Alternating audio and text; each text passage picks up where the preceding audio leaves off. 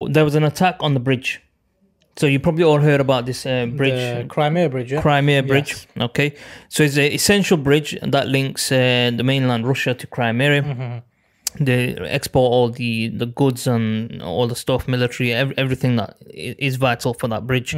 That bridge is like a monumental moment for Putin, because that was just like it's like you know, when you get a medal, you're like a soldier and you get that medal. That's like his medal kind of thing. It's like his trophy piece. Yeah, his achievement. His achievement. Yeah. So he opened it. So we need to discuss this bridge, right? And we'll show maybe the video as well, if we're allowed to show that video.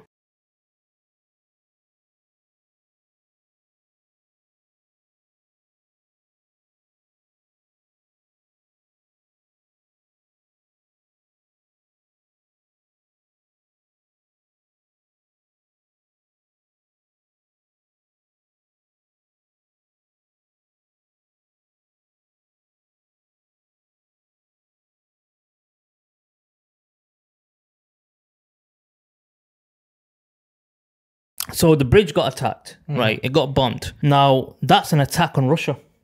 A terrorist attack, yeah. A terrorist attack. And it was a terrorist attack. But for some reason, the Western media are not saying that. Yeah, I've not seen nothing about the Crimea Bridge being attacked in the news.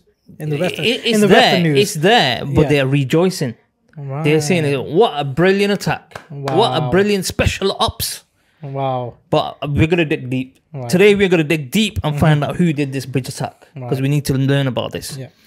So the bridge attack, if you look at the video, some said, oh, it was basically a boat underneath. I don't think it was. I think it was a van. It was a massive like truck. Yeah, it's a truck bomb, wasn't it? Truck bomb. Laden with fertilizer and bombs, obviously. Wow. Now, the question is, someone's driving that. So is this a suicide bomb? Oh, yeah, never thought of that. All right, guys, suicide bomber. Yeah. So suicide. Now the question rises, did he know he had a bomb in his van? Yeah, whoever was driving that. I don't think so. No. So was he a participant in this suicide bomb operation? Yeah. Or he was innocent. So they've killed an innocent person who thought he's just maybe transporting fertilizer, didn't know there was some bombs in there, and kaboom. Damn. And not only that, there was a few innocents that were killed anyway. Yeah, on the bridge as well. Yeah. Okay. And it was quite a spectacular explosion. It destroyed it, but not fully. So it's still running and still functioning. Now, there's another video. I'll see if we can actually find that video. It's quite difficult to find, but I've seen it. It's like a night vision, just when the attack actually happened. And what you can see is two lights coming from the sky and hitting the bridge. So it could be a missile strike. Missile strike. Missile strike plus the truck bomb. Wow, okay. And still didn't do the job. Well, we'll try to find that video. We'll try and find that video. It's quite a strange one. It's like two lights that come and it just goes kaboom, kaboom.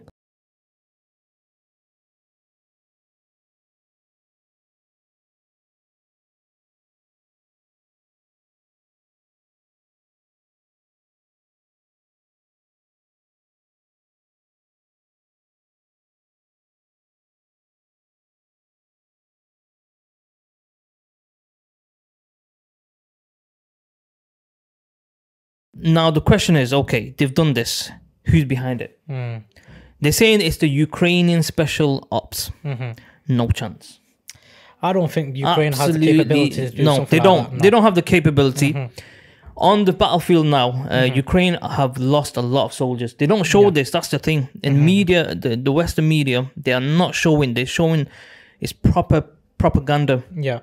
Sometimes what it pops up on my feed.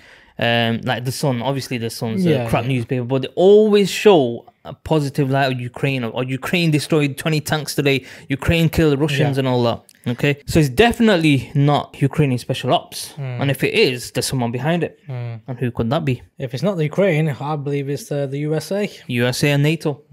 So NATO have now attacked, and there is actually evidence of that. There was someone, I think, I can't remember his name, but there was some information that was leaked that there was a British MI6 who were behind that attack. And I won't be surprised because they do all these black ops, don't they? Yeah, of course, They're behind all these black They're ops. trying to provoke the Russian bear, aren't they? Oh, yeah. innit? Oh, yeah. Because Putin has mentioned in it, if you attack my land, I will go out and I will use my full force. Yeah. And he said, I am not bluffing. Также располагает различными средствами поражения, а по отдельным компонентам и более современными, чем у стран НАТО. И при угрозе территориальной целостности нашей страны для защиты России и нашего народа мы, безусловно, используем все имеющиеся в нашем распоряжении средства. Это не блеф. Not bluffing. Yeah. And now they're just testing Putin. I believe they're testing Putin now. Like you said, Crimea is Putin's achievement. Yep. Now they've done a terrorist attack on that bridge. Yep. That's pissed off the Russian bear. Yep. Now they're just waiting. Let's see what he does. If we attack a Russian land, let's see what Putin does. Right. So this is what it is, guys. They keep poking at Russia, keep poking at Putin. I can't believe you guys, a lot of people out there, do not realize what's actually happening. Exactly. But I can't blame them because they're watching Sky News, The Sun, all that is fed to them, and that's what they're going to believe. Yeah. But they're not going outside that media circle looking at alternative media that are on the ground and showing the actual truth. Let me just get one point in. Putin, every time he does a live conference, he does a speech, he's a logical man. He speaks sense. And he said, do not interfere. Do not interfere with my operation, the special operation that I'm doing. Do not interfere with it. Okay, and there won't be no consequences. Now, what is the West doing? He's warned the West, do not interfere, but the West are, what they're doing the opposite. Yeah, and that's it. This is the problem. We'll come back to the bridge because there's a point after that. So just remind me if I forget. Yeah.